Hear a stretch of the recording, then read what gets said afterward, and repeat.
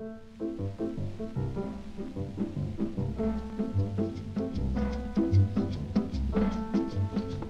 they begin the beginning,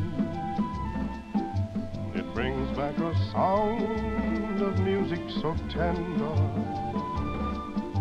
It brings back a night of tropical splendor. It brings back a memory evergreen. I'm with you once more under the stars, and down by the shore an orchestra's playing, and even the palms seem to be swaying when they begin the beginning. They begin the beginning. When they begin the beginning.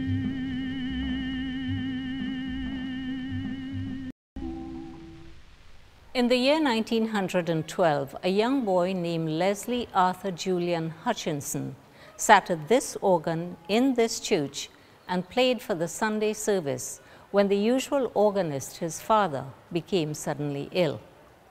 Leslie was only 12 years old, but he knew the service backwards. And although his feet barely touched the organ's pedal, he played with great poise and never once glanced at his hands.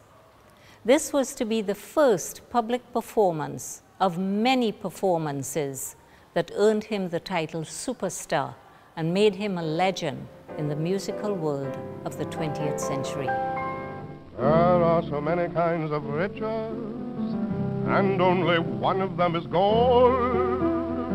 The wealth you miss. Leslie Hutchinson, universally known as Hutch, was born on March 7, 1900, in the small fishing village of Grove, which is on the west coast of the island of Grenada. His parents, George and Marion Hutchinson, had two sons, first Leslie and then Ivan. Their father, George, was a merchant with a store on Main Street, and one of the items he sold was hats. He soon became known as Hutch the Hatter. The Hutchinson family attended service in the Anglican Church in Grove, where George was the usual organist, and it was here that Leslie first performed publicly. For the best things in life are free. Sand in my shoes. Imagine the year 1912. Leslie Hutch Hutchinson is just a boy of 12 then. And he and his brother Ivan spent many hours swimming, fishing, spearfishing, taught by their father, George. And Leslie particularly liked collecting seashells, just like this one. Never did he dream at that point that he would go on to become a famous superstar, taking London, Paris, India, the continent by storm. He performed his music to all kinds of audiences, starting out in Harlem in New York and eventually ending up in Paris. It was an incredible experience, and this man, Leslie Hutch Hutchinson, overcame tremendous obstacles to take his place at the head of the musical world of the 1930s.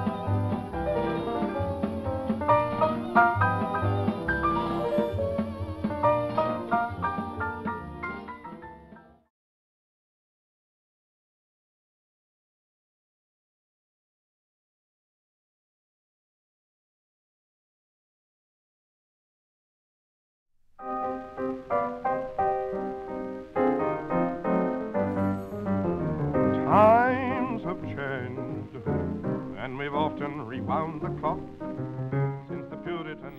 At the age of 8, Leslie was guided by his mother to take piano lessons.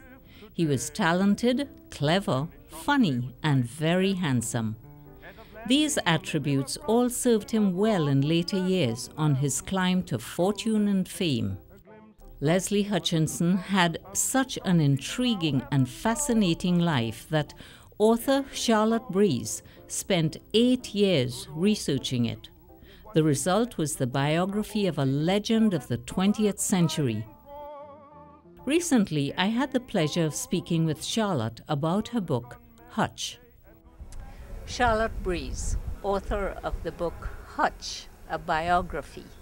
You've been to Grenada many times, connected with this work that you have done and what you are now doing. Charlotte, welcome back to Grenada. Oh, that's so kind. Thank you. Now, as author of the book, when exactly did you get the idea to write this book, and why did you feel inclined to write such a book? Well, initially I didn't at all. I knew who Hutch was. I don't think anybody in England, more or less my age upwards, I think from about the age of 50, everybody in England knows who Hutch is still.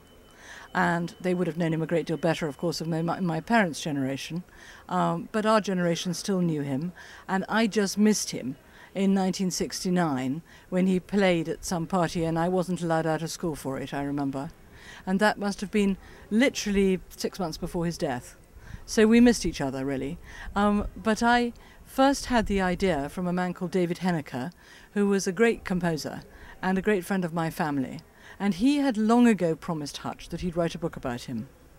So he rang me from Dublin and said, I'm coming to London and I'd like to have lunch with you. And I want to persuade you to write a book about Hutch. So I said, David, I'll be delighted to have lunch with you, but I can tell you now, I will not be writing a book about Hutch. Anyway, we had lunch and he started me off and I said to him, what I'll do is to research for 3 months. And in that 3 months, I will see how I feel about it and I will make careful notes and we'll hand it on to somebody who is going to be a proper biographer. And that's going to do very much better than me because I planned a 4th child, I planned to move to the country, I was working quite hard as an editor, I had a bunch of life and travelling to do. And after 3 months, I rang him back and I said I wouldn't give this up for the world. I have never known such extraordinary reactions to a man's name, and I found it completely fascinating. And I have done ever since, and I still do. How long did it take you to complete the work?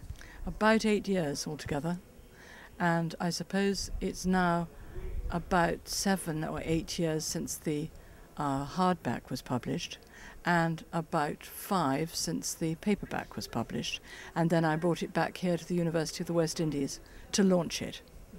But there have been so many reasons why Hutch hasn't really taken hold as a national figure in Grenada that I've always been very concerned about it, because he's so incredibly well known in England, still in Europe, quite well known in the jazz scene to do with the Harlem Greats. He is well known in Paris, he is well known in India, particularly in Calcutta. And I'm the one who knows all this because I travelled to research it and to talk to people about him. And he was an extremely enigmatic and complicated and, if you like, charismatic figure too. And I did find him as a human being absolutely riveting, and as a performer very interesting too. And I had to learn about a lot of things I knew nothing about. I had to learn a lot about the social life, if you will, of the 20th century. And really, from 1900, when Hutch was born here, through to 1969, when he died in London, it became a history, a social history, and something of a history of racism, perhaps, as well, which was a subject I felt very strongly about. And so, alongside all the entertainment business, there were these very serious underlying issues. Yes. And one of them, I felt, was that he had wanted to be Grenadian, not wanted to be Grenadian, had failed completely to complete a life here. And had he not died at 69, I wouldn't have been very surprised if I'd been writing his life if he hadn't turned up here at 70 to retire. Who do you think may have been the driving force that got him started on his career once he got to the UK? I'm tempted to say it was mostly Hutch himself.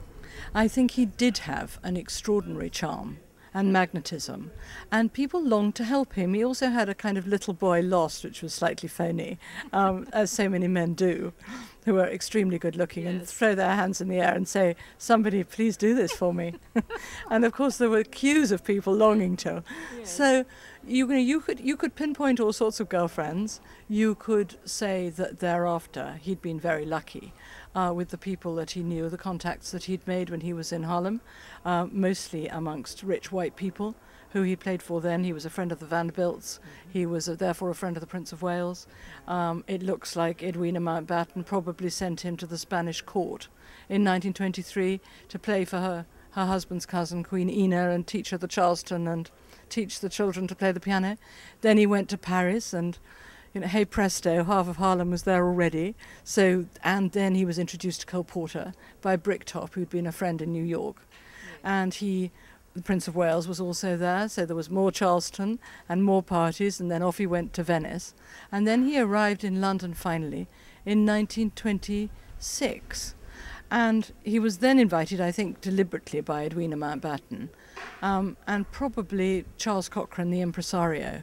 But Charles Cochrane also would have known him in Harlem and Paris. It's surprising how close New York and Paris and London all were for the very rich and the entertainers of those days.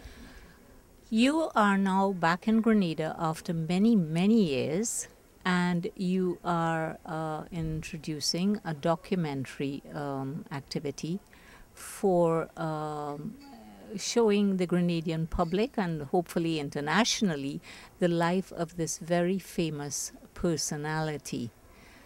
What made you decide to go in this direction? Well, originally a company from Chicago, who now call themselves the Let's Do It Productions, after one of Hutch's favourite songs, approached me and said they wanted to make a film, and they offered me the usual percentage or whatever you get if you're the author. And I said, no, thank you very much. I'd far rather be part of it. So here I am, part of it. And that suits me much better, really, than having a cut and being completely not part of it. Having said which, just as you have to leave the publishers to publish your book when you've done it and to edit it, so also you must leave the film. I'm forced to leave the film to the film company to edit it and to publish it and distribute it. I know that it's going to work well for the BBC in England. I expect it'll work well on American television too.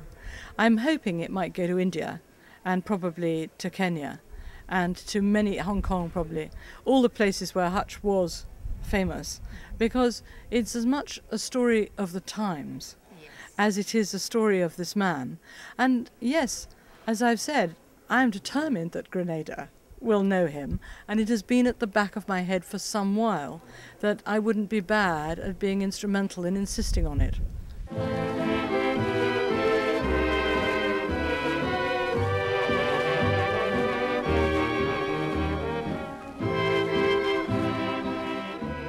Firstly, there are the variety posters, and sometimes Hutch would be entertaining as many as 3,500 people in an auditorium. And actually he was amazingly brave during the war when he used to keep them during the air raids. He would talk to them and sing "There'll Always Be an England" or "The Land of Hope and Glory" or something, and keep them safe in their seats rather than running into the streets during the air raids. And he also used to go down into the undergrounds and sing for people for free to keep them calm. And actually it was brave because he was frightened, as everybody was. But he, of course, being Hutch, was particularly frightened. Yes. But he was very brave and he did it. So these are the variety posters of the day, probably mostly 1930s, I should think. And then here's a bit of publicity from the book with a whole bunch of pictures that appear in the book. Yes. And here are some of his record covers. It's nice, isn't it? Yes. It's quite late. Now, and this, as I understand, he had something like, he made something like 450 recordings? Yes, 450 recordings. Wow.